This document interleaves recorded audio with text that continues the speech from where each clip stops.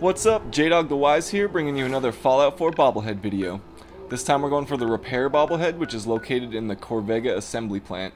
It's in the northwest side of the map. It's kind of near Sanctuary, so it's another easy bobblehead to get right after you start the game. After you clear the raiders from the front entrance, you're going to want to head up these stairs and go into this door up at the top. It's easier to get to the bobblehead this way rather than going through the bottom level and clearing out all the enemies.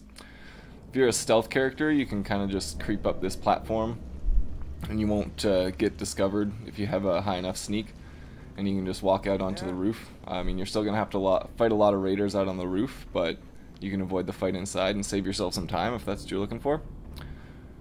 After you get out onto the roof, you're pretty much going to immediately run into raiders, so be ready for that. And this seems to be the story with a lot of the bobbleheads. You're going to need to head to the top of the building. So you're going to want to find the stairs and make your way up.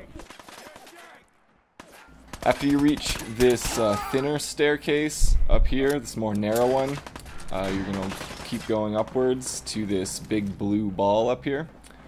There should be a raider up here guarding the bobblehead, and you just make your way around this catwalk, and at the end of it is the repair bobblehead.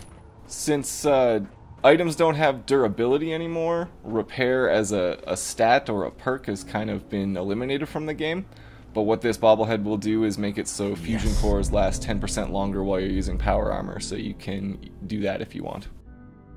Thanks for watching this video. If it was helpful, give us a like and subscribe to this channel.